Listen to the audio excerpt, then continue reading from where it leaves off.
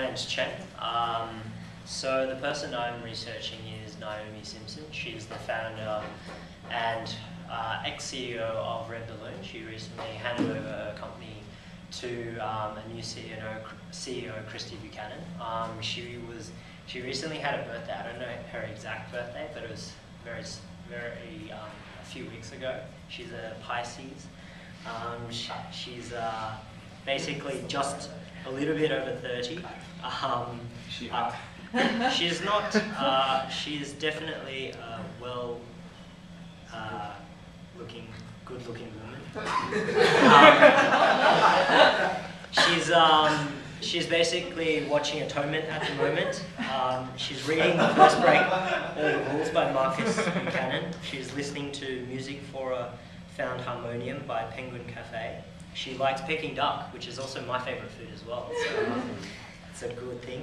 Her next holiday will be skiing at RedBalloon, and her next experience will be camping in the Kimberleys. Did you take Peking duck Her hobbies include painting and going on RedBalloon. She started RedBalloon in 2001. She had worked at various locations such as Apple as a marketing manager, and also IBM, and also a few other companies.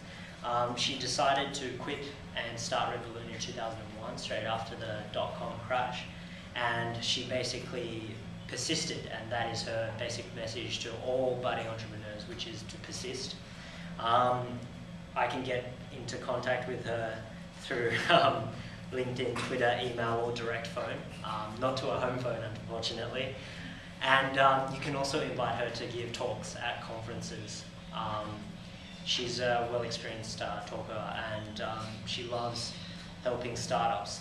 Her company was actually rated in 2008 and 2009 the best working company to work for, and she highly believes in employee engagement, where it's rated about 97% employee engagement, which in Australia the average is about 54%.